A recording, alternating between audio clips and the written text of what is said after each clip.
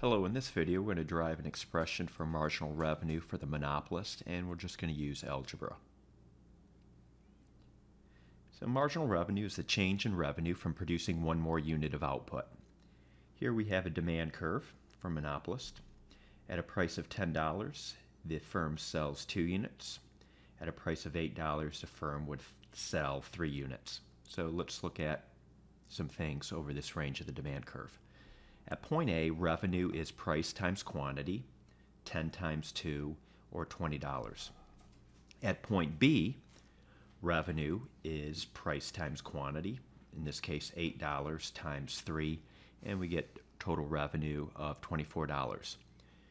Given that marginal revenue is a change in revenue from producing one more unit, so as we produce one more unit, our revenues go up by $4. That's marginal revenue.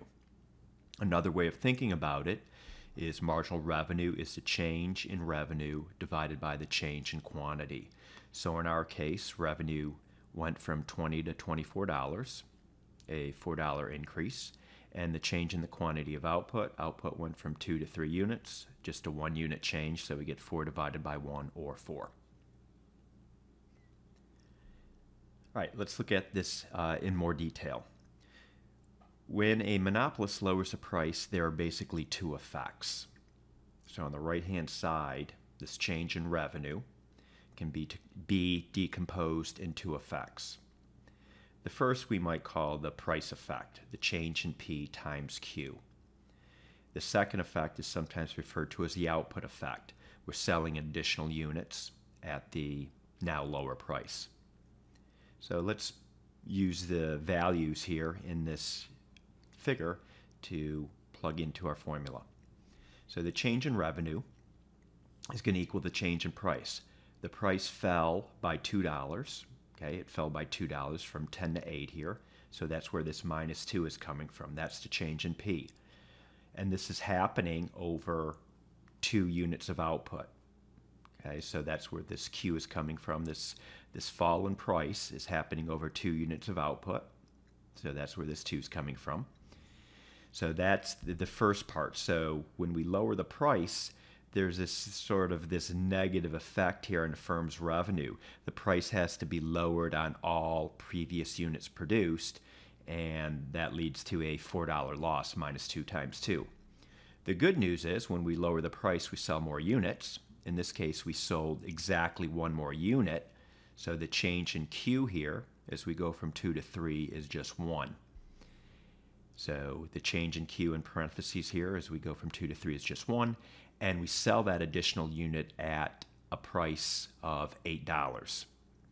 So overall, here the change in revenue from selling 1 more unit, producing and selling 1 more unit, is $4. So we decompose the effect of the price change.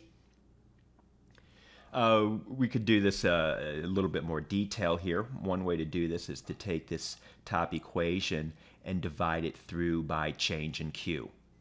Okay, so every component in this top expression is divided through by change in Q. The left-hand side is just marginal revenue.